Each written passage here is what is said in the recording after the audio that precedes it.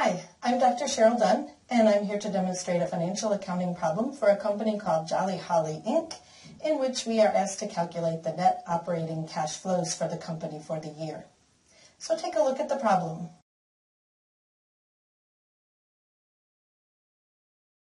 So as you can see, they gave us the net income for the year, and then they gave us selected other items, including depreciation expense and some changes in some various account balances during the year. And so we're going to start with net income.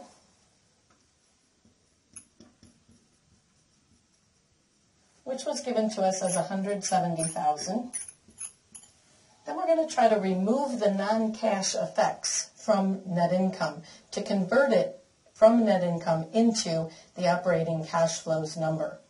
We begin by adding back depreciation expense. Because depreciation expense was subtracted in calculating the net income, and yet it was not a cash outlay type of expense. And so we add that back, and that was $45,000.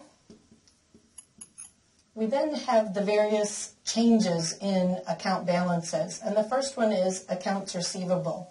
And we see that we had an increase in accounts receivable. And when accounts receivable increases, if we think about what increases accounts receivable, the answer is sales. When we debit accounts receivable when we credit sales. And we credit accounts receivable, thereby decreasing it when we collect cash from customers. If we had write-offs or sales returns, we would also factor those in. But in this case, we just have the two things to worry about.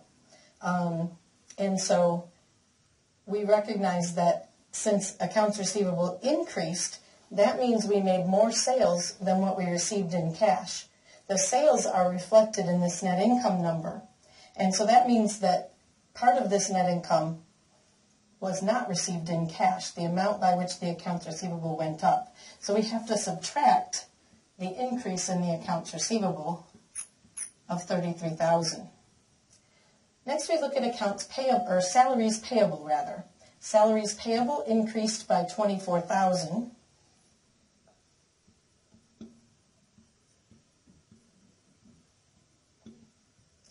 Salaries payable is the amount that we owe to our employees for work that they've done for us. And if we think about the salaries payable account, what increases this account, what increases salaries payable, which increases happen on the credit side, is when we record salary expense. You would debit salary expense and credit salaries payable. And then what decreases salaries payable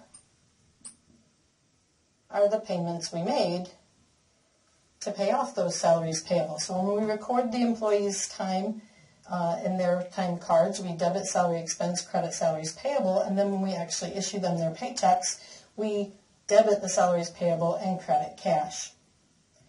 In this case, because salaries payable went up, that means we recorded more expense than the payments that we made. And that means that some of the expense that was subtracted in calculating net income was not accompanied by a related payment. And therefore, we consider that increase in the salaries payable to be a source of cash, in which case we are adding it to the net income because it was subtracted in calculating the net income, and yet it didn't involve the full cash outlay. And so we put the amount by which the cash was not yet paid, and we add that back to the net income to convert it to cash. Okay, next we're given the fact that supplies decreased.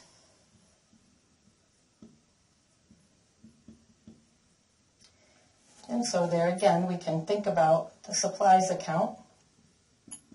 Supplies is an asset account. It increases when we buy more supplies.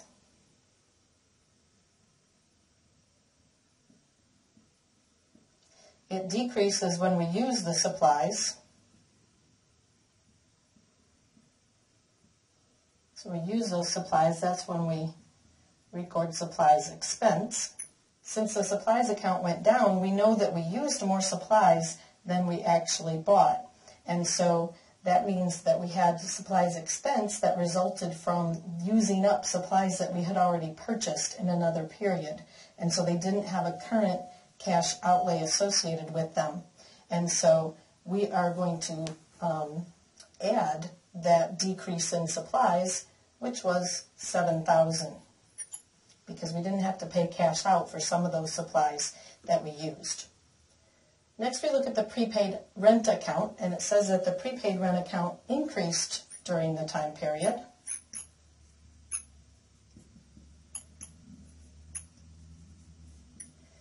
And so there again, we can analyze the prepaid rent account.